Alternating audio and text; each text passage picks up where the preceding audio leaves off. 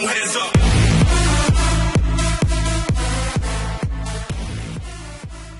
Hello guys, it's Grimdutch here with another video, and today we have another Road to All Dice. But first off, I want to show you what I got this morning. I was AFK and I saw something weird in my inventory, and it turns out it was Rolf, the thieving pet. Finally, after about 18 million experience, I think, I got the pet, so I'm quite happy about that. I thought maybe I'm getting the pet at like 191 mil experience in or something, but no, it was decent. I mean, the amount of time I put into it was quite a lot, but 18 mil in is not that much, so yeah, very happy about that. Looks really nice right there. So there's the pet. It looks very nice. I am at 123 million thieving experience right now, so I kind of deserved it, to be honest. But let's get into the clues, guys. Coming in with number 10 is an elite clue scroll, 186k, coming in with Bendo's Fem braces.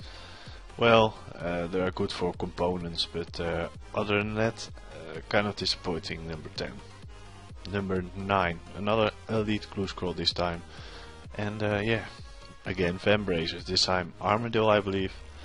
I got them, I remember that I got them with a sack of effigies at my, I think, second week of hunting, but yeah, now there are only Armadillo gloves. But yeah, number 8 coming in with a cat staff.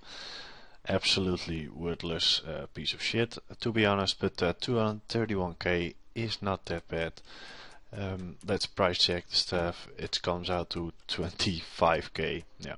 Moving on, number 7, another elite clue scroll, coming in with 303k. Some Meerkat pouches, Onyx ball tips, just some standard from an elite clue scroll, but 303k is not bad, guys, so I'm happy about that. Number 6 coming in with again a quite similar reward, 315k, slightly better, coming in with some room plate bodies, papaya tree sheets and such. So yeah, basic reward. Another elite clue scroll at number 5, 171k, but we are gonna reroll that because we want something more.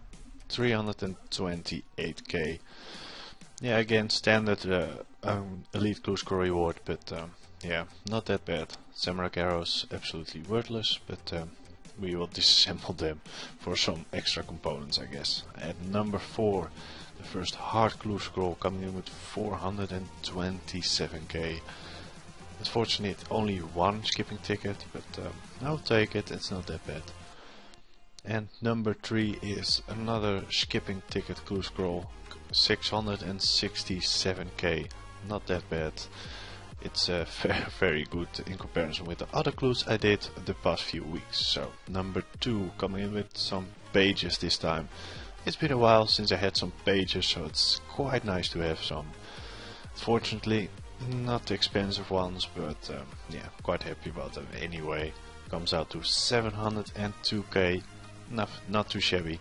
And number 1 is a hard clue scroll. I'm here at I think Sears Village. This is, yeah, it's Sears Village, coming in with 891k. Again, skipping tickets, so again the skipping tickets are saving the day again, because without them it would have been a lot less in value. Issue comes out to the 10 clues in total, 4.3 mil. I believe last episode it was 4.1, so we are up like 200k average, so it's 20k average a clue. It's not that much, but we are going up, and hopefully we'll get a die soon, because, or something nice, because it's, I checked and it was in July I had my last die, so that's a really long time ago. Not that I'm salty or anything, but I would like something to keep me motivated to do clue scrolls. But yeah, guys, I will see you next week with another Road to All Dice. Hope you all like this episode, and see you guys then. Goodbye.